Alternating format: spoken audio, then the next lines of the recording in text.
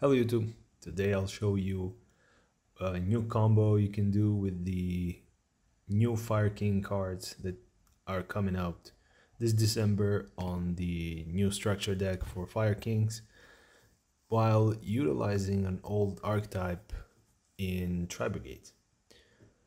So any good cards there are Beast, Beast Warrior, and Winged Beast are automatically good with the TRI-BRIGADE archetypes. So without further ado, let's get to the combo. You don't do much during your turn, mainly you play during your opponent's turn, and that's fucking amazing.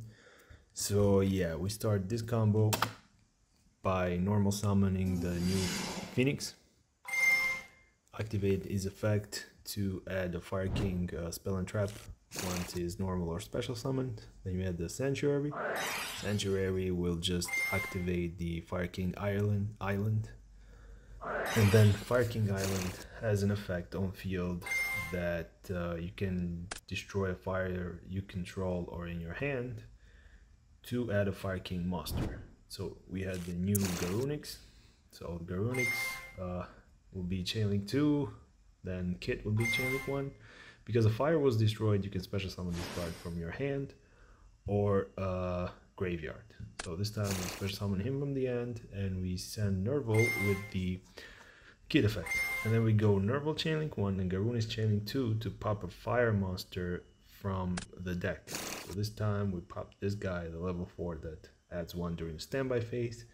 And we add a Fractal to our hand with the effect of the Nerval we dumped off the Kit. Next, we use our two monsters for materials for Ferret, then Ferret effect to special summon our Fractal from the hand. And here we activate Fractal, banish our two TRI-BRIGADE to special summon the Bearbrum. And here, unfortunately, we lose to Nibiru, but Fire Kings has in archetype cards that can play around Nibiru, like the Avatar or whatever the elephant name is. Anyways, we use Ferret and Bearbrum to go for Appaloosa, and then go Chainlink 1 Bearbrum to add the Revolt, and Chain 2 Ferret to draw 1 and put 1 back. So we skip that part and just add the Revolt. So here we end our turn. We don't have any more plays here. There's Appaloosa for 2 and a Revolt set. Now during the opponent's standby phase, we activate the effect of the card in the graveyard to add a Fire King monster, and we had the Kirin. So Kirin has a beautiful ability, you can special summon him, quick effect. So during our opponent's turn, we have a Appaloosa with 2 negate, right? We can activate the Revolt to special summon a banish in Shureg by special summoning our 2 banished TRI-BRIGADE monsters and Ferret, which we did link summon properly, and go for our Shureg, which is banish any card on the field.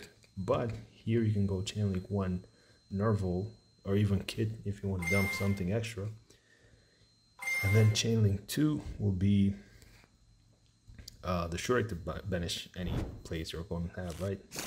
So here we have a Fractal for follow-up for our next turn. Also, we do have the effect of the Kirin, which is basically pop a fire monster you control to special summon him from the hand, and this will trigger the effect of our Garunix in the graveyard to special summon itself once a fire is destroyed. And then Garunix, when it's summoned, you get to destroy a fire from the deck, which in this case we're gonna pop the Kirin.